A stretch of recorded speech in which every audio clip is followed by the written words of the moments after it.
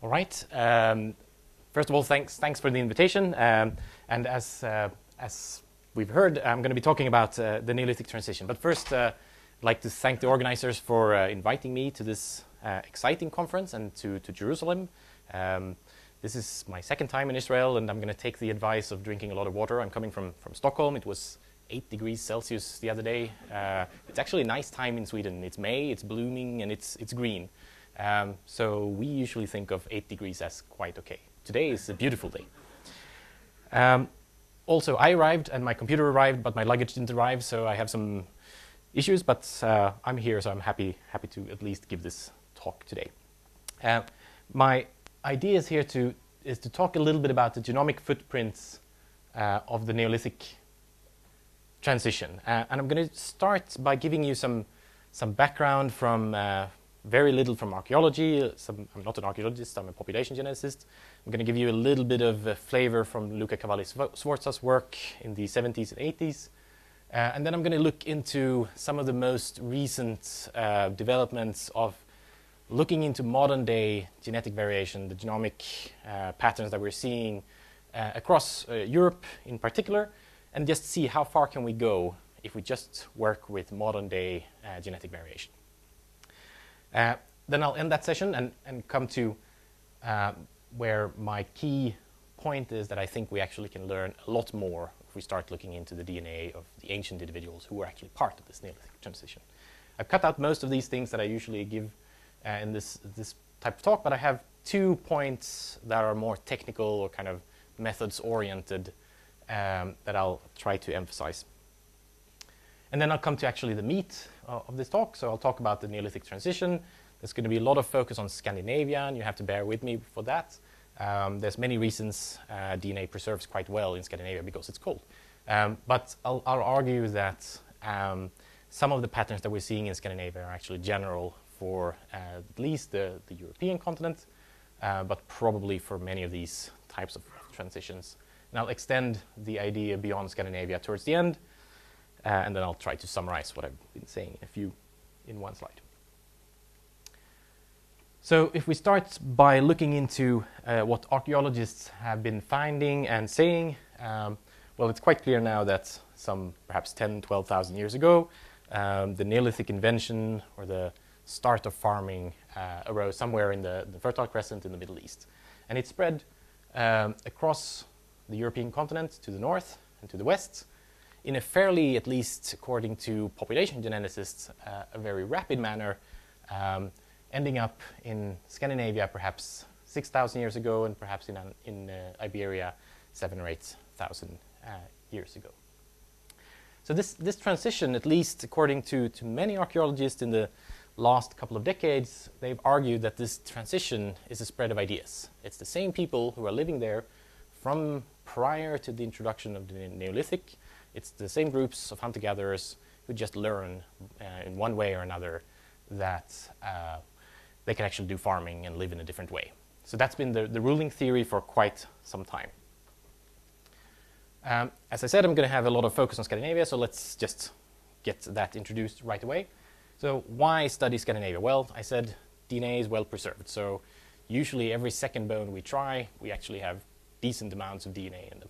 I'm sure it's very different if you go to a hot area like here, where there's much less, worse conditions for DNA preservation. Another feature is that we're really at the fringe of the Neolithic expansion. So 5,000 years ago, you have 2 groups of people. One group, the pitted ware culture, here highlighted in blue in the coasts of Sweden. They're living at the same time as another group of people who are practicing farming. So they're living for about 1,000 years side by side, and in perhaps not harmony, but at least it's not in direct warfare or anything like that. There's many differences, and these differences can be generalized to the greater European or Eurasian continent. Some generalities, we can extend some of the features that I'm explaining for these 2 different groups in Scandinavia. So, for example, there's different animal remains associated with the 2 groups, the hunter-gatherers and farmers. For example, the the farmers, they have domesticated animal remains associated with them. They have plant material, domesticated plant material associated with the grave goods. Whereas the hunter-gatherers typically have, like in these particular groups, have seal bones. They're seal hunters. So there's lots of seal bones associated with these graves. There's also different levels of way of life. They've eaten different things. That can be seen from isotope studies, where you actually can see what type of food these individuals have been eating in the last couple of years of their life.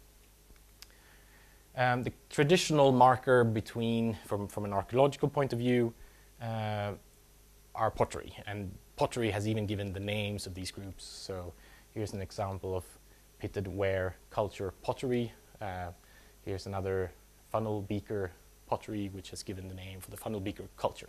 So this pottery has been extremely important for archaeologists to kind of associate human remains with different cultures. But there's other things, burial practices. For example, in some parts, the farmer groups build these big megaliths that are still standing in the north of Europe and the west of Europe. Whereas the hunter-gatherers, they use kind of flatbed graves. They bury their dead just into the ground, straight down. Okay, so Cavalli-Sforza and colleagues started looking into classical genetic markers like the blood groups and HLA and a handful of other of these types of markers. And they typed them in modern-day people living across Europe. And they took these frequencies, made principal component analysis of these frequencies for these handful of markers, took those the first principal component loadings and made regressions of that. And in the end, they came to what was presented as synthetic maps. And what they found was a gradient from the southeast to the northwest, like this. And Cavalli-Sforza, who's a very well-educated man, he made the interpretation here that, well, this is actually an indication that migration was the driving force of the Neolithic Revolution, that it was people from the Middle East who replaced the local hunter-gatherers who were living in other parts of Europe as the Neolithic transition moved on. But more recently, others have shown, including John November and colleague and Matthew Stevens, they've shown that if you just take, for say, a one-dimensional or a two-dimensional space, and you simulate realistic amounts of data, and you have symmetric migration between these little dots representing populations, so there's no range expansion or any directional migration in any direction, you actually expect to see a gradient in principal component number 1, perfectly fitting with what Cavalli-Sforza and colleagues found. So you can't really take those data that they presented and interpret them as a range expansion, that there's a replacement of people connected to the Neolithic Revolution. So if we jump forward into what we can see now when we have genomic type of data, here's a famous now picture from another John November study, where they looked into some 300,000 markers from people of Europe. And they typed these 3N markers, and they summarized it in 2 dimensions using principal component analysis, trying then to capture the 2 greatest, the strongest patterns of variation in this data. And what they found, to their actual surprise when they presented this first, is that you just plot these 2 first principal components, and each little dot here represents an individual sample from a particular country who has his or her 4 grandparents from that particular same country.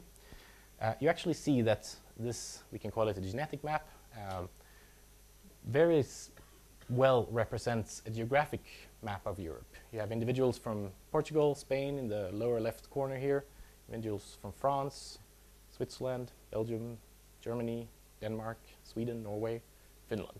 So you can see that quite a lot of the genetic information is correlated with the geographic information. So what does this mean? Well, one generalization or one interpretation that we can say is that people have tended to have children with other people who live close by geographically. That's perhaps not a very surprising find. That's what humans do. But this is actually good news when we start digging into trying to understand the impact of the Neolithic Revolution. And first of all, if you just look at this pattern, it doesn't really bode well for Cavalli-Sforza's ideas. it doesn't look like there's a strong gradient from the south to the north. So perhaps all what we need is some type of model like this, an isolation by distance model, where there's migration between a lot of different teams across this geographic landscape, but there's no directional migration or replacement from one end to another. But there are other patterns. Sorry. So the other patterns that you can actually look into, and if you look into genetic diversity per se, you see that, and you should just look at these numbers here, at the southern end of Europe, these numbers are higher than if you compare to the northern ends.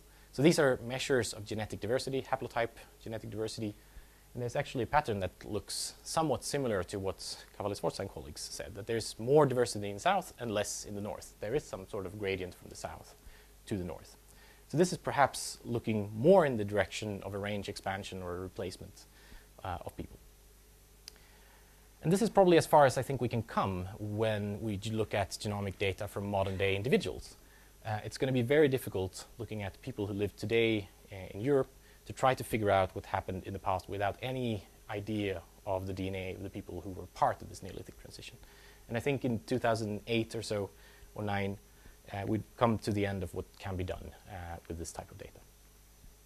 Luckily, at this time, it's been quite clear that the ancient DNA field is becoming mature, and we can actually handle ancient DNA from anatomically modern humans, not only from Neanderthals, who are genetically to some degree distinct from us, and we can actually work with DNA from basically the same individuals as ourselves or our predecessors. So here's just a list of things that we've been working on. There's lots of other people who have done great work in trying to put the field of ancient DNA into a more mature perspective. So we've been working on some ideas of how to actually get rid of contamination and to use ancient DNA damages in a quantitative way to clean off very badly contaminated samples. We've been working on ideas of how to work with perhaps not high coverage sequence data when you actually have lower coverage sequence data when the DNA is not super well preserved. And there's other challenges like we don't really have as many samples as what I presented for the modern day times. And there's other things that are interesting, finding out the sex of some individuals and family relationships. So what's the motivation of working with the ancient material in itself? Well, personally, I think it's actually, we're studying the actual individuals that we're interested in. We're not studying modern day people living today, trying to make inferences about what happened 5, 10, 15,000 years ago. Second, I'll show you one example, and I'm quite convinced about this, that there's a lot of more or greater possibilities of making better inferences about what happened in the past if we actually have access to this time serial data, or the third dimension. But perhaps maybe the overarching or more interesting track is that if you think that you want to track evolution over time, you want to do that in bacteria, you want to do it in yeast or some small organism where you can actually follow a number of generations forward in time. But when you actually have access to DNA from historical samples, you can do this for a species like humans. And that's what we could consider a time capsule. Or that's something that we couldn't even't 10, 15, 20 years ago, that we would be able to track evolution in a direct manner in humans, for example. Let me just show you one example of contamination. So here's a study that we did a year ago, where we took one ancient individual, it doesn't matter who it is, but its genetic signature puts it on a two-dimensional representation of modern-day people from Europe and Levant over here. And we can take this ancient material and we can put on artificial modern-day contamination into it. So we're bioinformatically contaminating our sample post-sequencing the actual ancient DNA. So we're adding 20, 50, 90% contamination from a modern-day French individual. And as you see, if we make an interpretation of that contaminated pool and plot it on a PCA map, for example, we quite soon get a signal where this contaminated individual is genetically similar to modern-day French individuals. Not surprising, because 90% of its genome is coming from modern-day French. But if we use a nuisance, or what was also for a long time known as a nuisance in ancient DNA, there's a degradation of the bases. There's a deamination process where T's turn into C's, and particularly at the end of the sequences. So we can take out those sequences that have this particular pattern and use it as a timestamp to say that these are proper ancient DNA and not contaminating signals.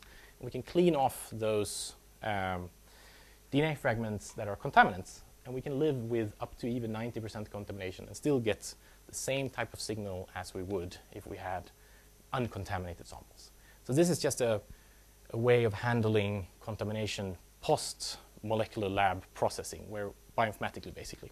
And it's just a good way of making confirmations of what we're doing makes sense, even for highly contaminated samples. Another interesting or good tool is that humans have one mitochondria inherited from their mother, and you're only supposed to have one mitochondrial type in your cells. And if you actually find two mitochondrial types, well, that's a very strong indication on that there's contamination. So these types of things can also be used.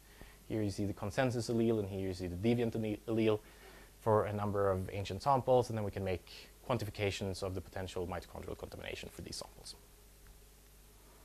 I'll just show you one more sample or methods or a simulation study, basically. So here's a population model. We imagine that we have an ancient population living in the past. It's split at some point in the past into two groups. And then each of these green and blue dots represents individuals that we've sampled into the past. One of these two groups stopped existing in the past. And here, in this case, we simulated 100,000 genetic markers from all of these individuals. And we happen to sample 20 individuals from the present and one from all of these ones in the past.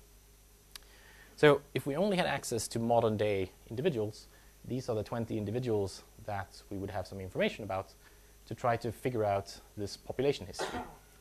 And if you stare at the modern day 20 individuals, they end up in the principal component analysis, contrasted against the time of the sampling in the lower end corner here, and there's not much information that you can gain from looking at those 20 individuals.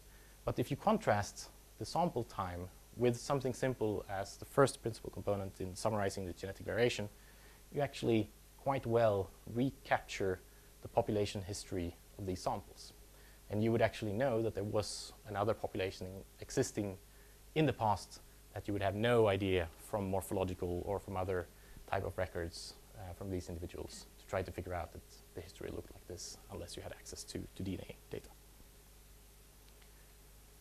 So this is one simple simulation example where we actually can see that there's information to be gained by looking into ancient samples. So let's jump into some results. So I'll start by Scandinavia, and I'll describe two studies or three studies that we've done in the recent times where we looked into 7 hunter-gatherers from Scandinavia and 4 farmers from Scandinavia. Some of these have low coverage, a few % of the genome, and some of them have 1 to X coverage of the genomes. And most of them are about 5,000 years before now, whereas there's one individual who's about 7,500 years old. So first of all, if you just look at the sample location, so the hunter-gatherers are from the island of Gotland in the Baltic Sea, and the farmers are from the west coast of Sweden. That's corresponding to the plot that I showed you before, where the hunter-gatherers and farmers were living in the various places in Scandinavia. And all these other dots are just modern-day reference populations that I'm going to be using to try to project the ancient genetic signatures onto this 2-dimensional map that we can paint from modern-day genetic variation. So if we go back and basically redo the analysis of John de Vanbrugh, all the gray dots here are modern-day individuals. So here you have individuals from sampled in the Middle East and in Caucasus also. And then you have individuals from southern part of Europe, Sardinia, Tuscany, and then you have individuals from the northern parts of Europe, Orkney Islands, Sweden, Lithuania, Estonia, Finland, and here you have the Swedish Sami, for example. And if you stare at the colorful dots, the blue dots and the gray dots, the beige dots, here represents people who have been sampled from a hunting and gathering context, whereas individuals, the red ones down here, are sampled from a farming context. So the first striking pattern here is that there is a quite distinct genetic differentiation between the people who are associated with farming context and those who are associated with hunting and gathering context. There's quite a bit of population structure between these ones. The farmers are genetically more similar to people who live today in the southern part of Europe, whereas the hunter-gatherers are somewhat outside the modern day range of genetic variation in Europe and Eurasia. Another kind of side note, if you read back to many early 80s and 70s anthropology work, it was claimed that the hunter-gatherers of Scandinavia were actually the predecessors of the northern reindeer herding Sami, and that's clearly not the case. The Sami is a much more recent migration event coming into the north of Scandinavia.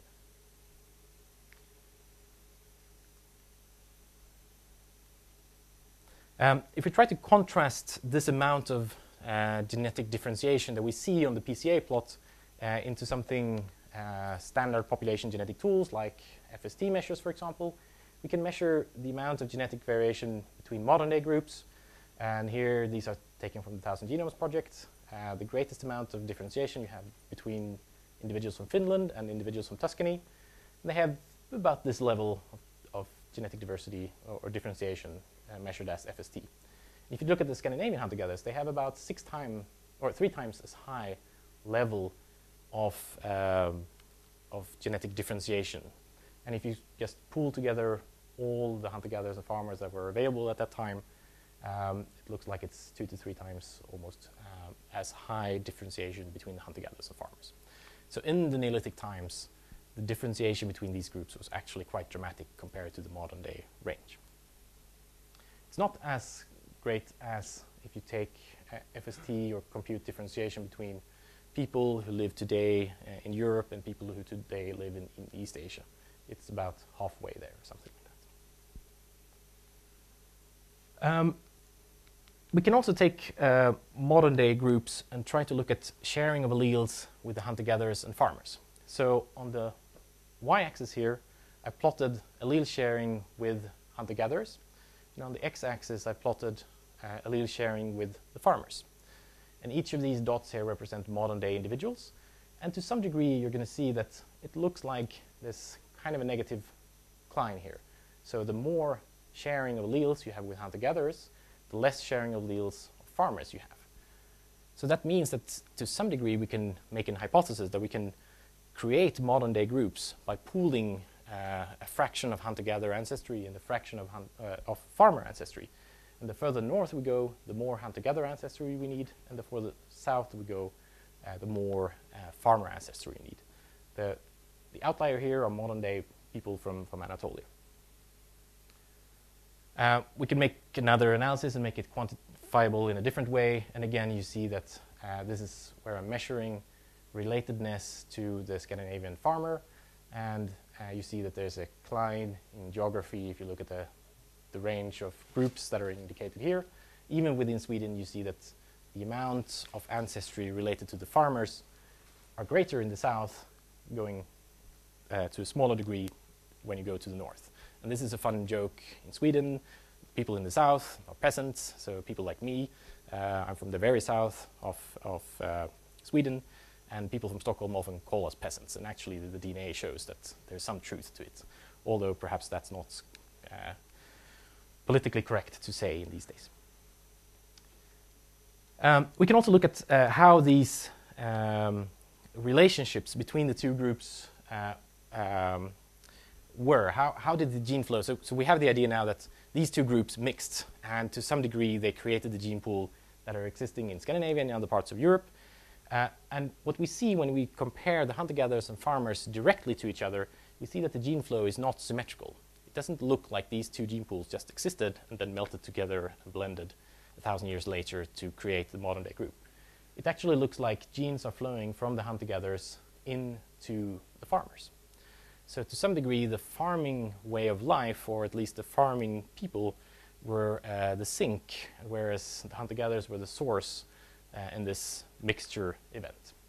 So we can, in other words, we can say that the hunter-gatherers were assimilated by the incoming farmers. Johannes will speak much more about this plot. It's from his paper. But I'll just say that you see the same gradients again as I just talked about. So here you have representation of affinities to farmers. Here you have the hunter-gatherers. If you look at modern-day groups, you see that there's a clear gradient with modern-day groups from the south drawn towards to the farmers, and modern-day groups from the north drawn to the hunter-gatherers. And then Johannes will speak about this third component that perhaps represents 5–10% of the ancestry of modern-day Europeans. Now I'll jump to a study that we've been doing lately. We've been looking into an active excavation that's going on in the El Portalón cave. These are Chalcolithic or Copper Age individuals. They're contemporary with the farmers I spoke about in Scandinavia. They're 5,000 years old, and it's an active excavation that's going on over there. And this is a lot of work that Torsten Günther has been doing. Here he's wearing a helmet. He's visiting the exciting site, and if you see the Mona Lisa smile of him, this is a computational biologist visiting an archaeological site for the first time in his life ever, and I think he carried that Mona Lisa smile for a week after coming back from the site. Here's a skeleton of a 6-year-old male child that was excavated from this site. And the Portalón cave is close to where a Mesolithic individual has been genotyped from Iberia also, and I'm including that one. I'm including some other published data from Johannes' group and some other individuals that we were going to hear from Christina Gamba in a little while, I think. I'll just kind of give you an overview of what's been done up until at that time when this plot was produced. So these are sampling locations, and the take-home message here is that if you take individuals from a hunting and gathering context, regardless of where in Europe they've sampled, they genetically are quite similar to this kind of end of the space of genetic variation. Whereas if you take individuals from a farming context, to a large extent, they all cluster together with individuals who today live in the southern parts of Europe. Yes. So we see that this trend is not unique to Scandinavia. It's not unique to any particular parts of Europe. It seems to be a trend that's consistent all across Europe. This is another way of saying the same thing. I'll just skip that slide. And if we look into a little bit more the details of the farmers, we see that the later individuals, so here's 3 individuals that are a bit younger than these 2 individuals. And we can see that all of these ones seem to have received more genetic material from hunter-gatherers. So it looks like there's a process going on where you have hunter-gatherers living all across Europe. You have farmers coming in, not mixing very much in the beginning, represented then by individuals who are perhaps 7,000 years old and associated with the LBK context, for example. Whereas then the admixture starts happening and you get these slightly later Neolithic and Copper Age individuals, and you're starting to see more and more hunter-gatherer gene flow coming into these individuals. And here's just a same thing plotted against time and the amount of ancestry coming from hunter-gatherers as greater numbers on the y-axis. Last point I wanted to make, if you look into the genetic diversity of the farmers, so these red dots represent ancient individuals, all these 4 groups over there are farmers, and these 2 are hunter-gatherers. You see that there's more genetic diversity in the farmers than there is in the hunter-gatherers. So this seems to be consistent all across Europe, and we can conclude that the effective population size of farmers is greater, and that probably indicates that the census size is also greater. So what can explain this? Well, we can say that perhaps the farmers had a greater carrying capacity. They could actually support larger number of individuals, at least for a sustainable amount of time. And that's also probably affected by that the hunter-gatherers are the descendants of people who lived in Europe under very harsh conditions during the ice ages. So they've been forced through a number of bottlenecks, also reducing the diversity. So both these 2 patterns probably explain why we see this difference in diversity. So if I just summarize what I've been saying, we're seeing a very dramatic event of mass migration of farmers that partially assimilated hunter-gatherers in Europe. I think it's one of the most dramatic migration events in Europe. We're seeing lower amounts of genetic diversity for hunter-gatherers, indicating smaller number of individuals or smaller population sizes. We're also seeing that genes actually mirror culture in prehistoric Europe, not geography as it does in modern day times. So let me just try to give you a synthesis of these two contradicting patterns, what I think happened. So I think that we have a pattern of hunter-gatherers living all across Europe at some point in time. And then you have a more diverse group of farmers coming in and slowly mixing to greater degrees in the south, and more their gene pool being more and more diluted as you come further north. That could actually explain both these types of patterns, where you have an isolation by distance pattern with the greatest gradient of diversification along a north-south axis, and you also have more diversity in the south and less diversity in the north. So with that, I'll just point out a few people. I've already pointed to Torsten, who worked a lot on the Portolan study. We have Helena Malmström over there, and Emma Svensson and Aicha Omrak, who's done a lot of the Scandinavian work, and then Pontus Skoglund, a former PhD student of mine, who's done a lot of the Scandinavian work also. And then thanks to a number of funders, and then I'm happy to. I should also point out to a few collaborators, by the way. So we have Christina, who's important for the Portolan study, and Johannes and Svante Pevo, who are important for the contamination study. So with that, thanks for your attention. I'm happy to answer any questions that you have. One question. Somebody? Do any of these migrations relate to the spread of Indo-European languages into the West? Right, so I mean that's a big debate. There's the Anatolian hypothesis that people actually believe that they were connected to the entire farming migration out of Anatolia. But there's also the hypothesis that it's coming later, perhaps during the Bronze Age. There's been publications in both directions. I don't think that these particular patterns say either way. They are perfectly compatible with that Indo-European languages were brought in this time period all across Europe. But I think the other possibility is also compatible with these patterns where it's a later migration. I think we need help of linguists actually trying to combine the work of the genetics, the linguistics, and the archaeology to tease these things apart. Okay. If we have time,